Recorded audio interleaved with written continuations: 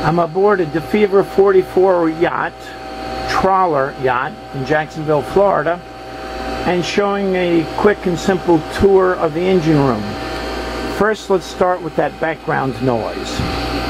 There's the water pump that pumps the seawater through the strainer into the pump, and then the pump goes into these different air conditioning compressor units up here.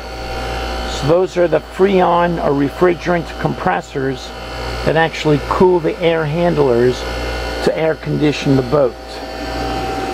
Looking back to the starboard side, you can see this big hydraulic system right here. This is for the Naiad stabilizers, and here is one of the heads for the stabilizer right here. These are known as active fin stabilizers, and they move back and forth. You can see this shiny hydraulic ramrod right here. That's what moves back and forth. This big piece that I was leaning on is called a sea chest. The sea chest means there's only one hole in the bottom of the boat to pick up cooling water. This is the port engine, the starboard engine, the generator engine, and the air conditioning water pump. So all four of these pickups come through this tall sea chest. You can measure this.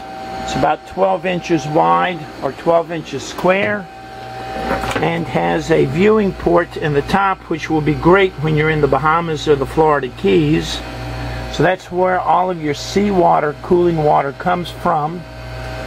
While I'm over here, you can see we've got this large electric water heater, and then the Perkins 130 horsepower diesel engines.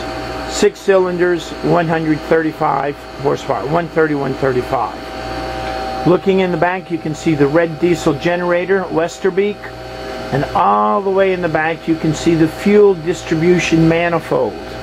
The top half is for the return fuel, the bottom half is for the supply fuel.